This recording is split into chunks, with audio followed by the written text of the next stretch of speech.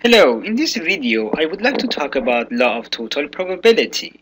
Law of total probability is one of the useful tools that we use in many different problems of probability. So consider the following scenario. Suppose that I have a sample space S, and suppose that we partition this sample space to some sets. So let's say B1, B2, B3, B4. In this case is a partition of S. It could be any numbers of these sets. So BI's are a partition of the sample space S, which means that their union is equal to the whole set, the whole sample space S, and they are disjoint, right? They don't share any elements. So BI intersection with BJ is equal to empty if I is not equal to J. Okay, so now suppose that I have any other event A. Let's A be any other set in S, such as this one. Then what happens? If you look at the picture here, we see that A is also partitioned into four sets. Let's call this one A1, this part A2, this part A3, and this part A4. Okay, so in other words, we define A1 to be A intersection with B1, A2 is A intersection with B2, and so on.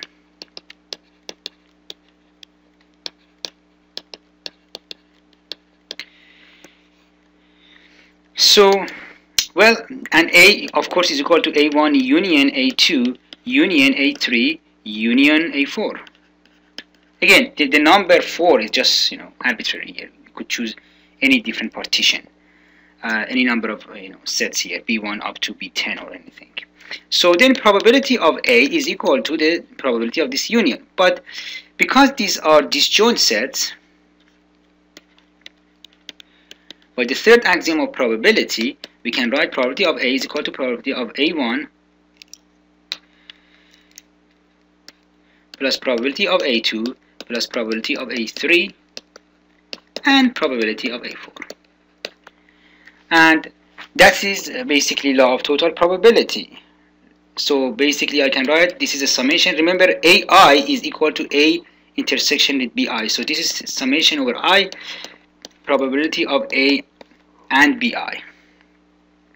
So that's the rule. So if BI's are partition of sample space S, then probability of any event A can be written as the summation of probability of A intersection with BI. Now, why is this useful? There are scenarios in which we know probability of A intersection with BI's, but we are interested in the probability of A. So we use the law of total probability, and we will see an example of that shortly. In particular, this is useful when we have the conditional probabilities of A given BI. So we have a problem in which we know probability of A given BI's for I equals 1, 2, 3, and so on, but we are interested in probability of the event A. Now, why is this useful? Remember, the probability of A and BI can be written as probability of A given BI times probability of BI, right? This is just a definition of conditional probability. If you remember from last times, the conditional probability of A given BI is simply probability of A and BI divided by probability of BI. So if you multiply both sides by probability of BI, we obtain that probability of BI, A intersection with BI, is equal to probability of A given BI times by probability of BI. Okay, so let me summarize this. So here's a summary of what we have. So basically this is all we have discussed so far. If I have sets B1, B2, B3, and so on, if they are a partition of the sample space S, then for any event A, the probability of A can be written as this summation here, summation of probability of A and BI, which is equal to this summation. Probability of A given BI times probability of BI. Okay, so let's look at an example to make sure we understand this concept here. So here is an example. I have 3 bags that each contains 100 marbles. So bag 1 has 75 red marbles and 25 blue marbles. Bag 2 has 60 red and 40 blue marbles. Bag 3 has 45 red and 55 blue marbles. And I do this random experiment. I choose one of the bags at random and then pick a marble from that bag at random. Okay, so the question is, what is the probability that chosen marble is red?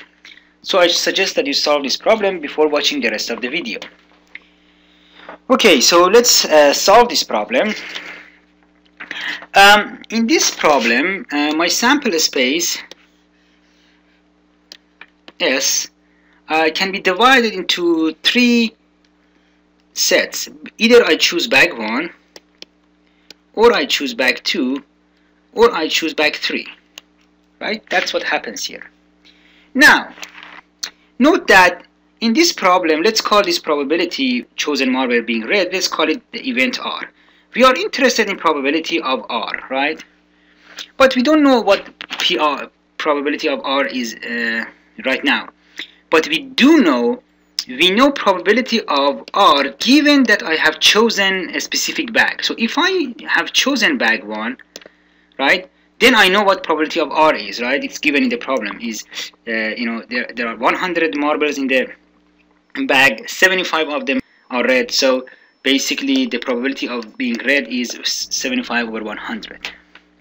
So if I know which bag the marble is from, then it is easy. We can calculate that probability. But the problem is that we don't know which bag is being chosen. But the good thing is that we have the conditional probability. So that's a typical scenario in which we can use law of total probability. Remember, we have the conditional probabilities, but we are interested in the unconditional probability. So in this case, let's call the event that I choose bag 1 B1, the event that I choose bag 2 B2, and the event that I choose bag 3 B3.